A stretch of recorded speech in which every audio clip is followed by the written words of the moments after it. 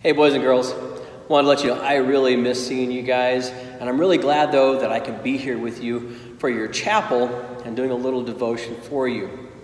I wanted to start with a Bible verse. It's one that I think probably all of you have at least heard at some point or another in your life. It's from John chapter 3.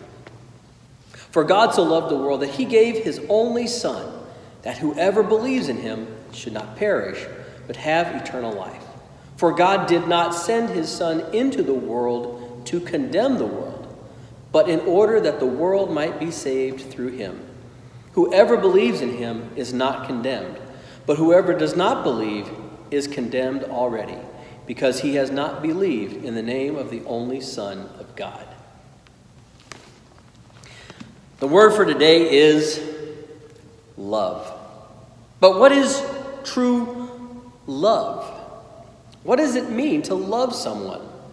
If I were to ask you, do you love your moms and your dads? I would hope that the answer is yes.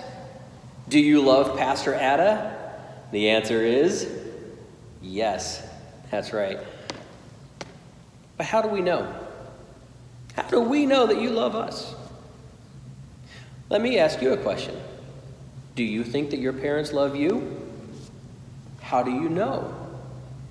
You're probably saying, well, mom and dad, they provide food for me, shelter, clothes, my Game Boy. Oh, wait, maybe that's not something that you need. But they give you what you need, right? They share of themselves with you. You see, this is what our Bible verse is talking to us about today. For God so loved the world. We know that God loves us because he did something very special. God sent his Son. For God so loved the world that he gave. He gave his only begotten Son. How do we know that someone truly loves us? It's when they give us something special.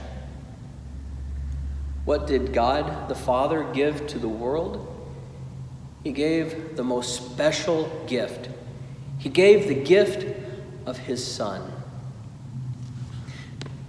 One of the things that I want you to take out of all of this is that we also should imitate God's love for us. But you might ask, how can we do that? How can we love like God loved the world? Well, it isn't always easy. But what is it that God did?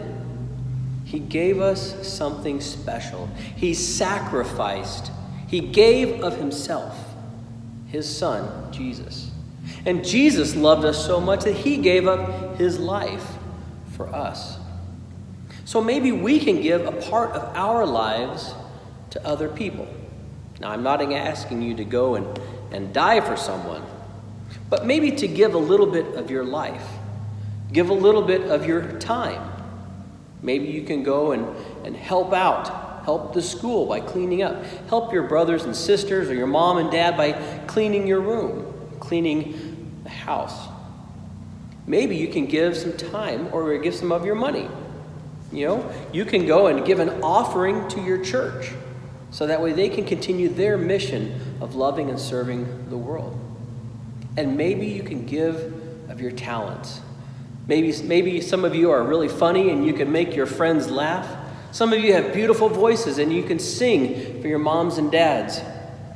Some of you can just be really good students and do your work and help your teachers to know how great a job they're doing. There's so many things that we can do to help others know how much we love them. The most important thing, though, is to give. To give of yourself. Love and serve your neighbor so that they will know God's love through you. Would you say a prayer with me? Dear Heavenly Father, we thank you so much for the love that you have shown us. We thank you for sending your Son, Jesus Christ, into the world to pay the price for all our sins. Help us, Lord, to imitate your love. Help us to give of our lives so that we can serve others. Please be with everybody who is suffering through this time. Help them to know your love Pray that you would be with us all, be with our school, our friends, our families, our teachers, and everyone in this world. We ask this all in the name of your Son, Jesus Christ, who lived and died so that we could have eternal life with him.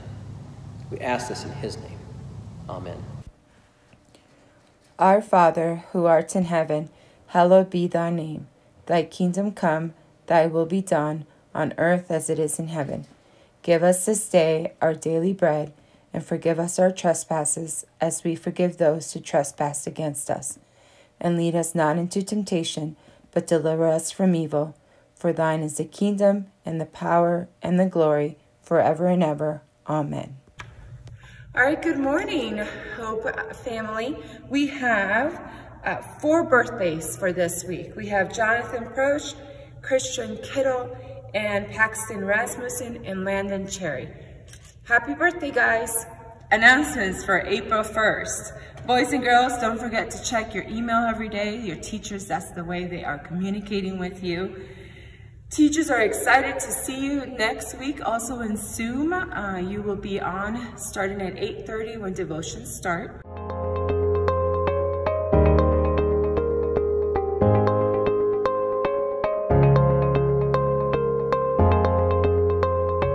Have a great day in the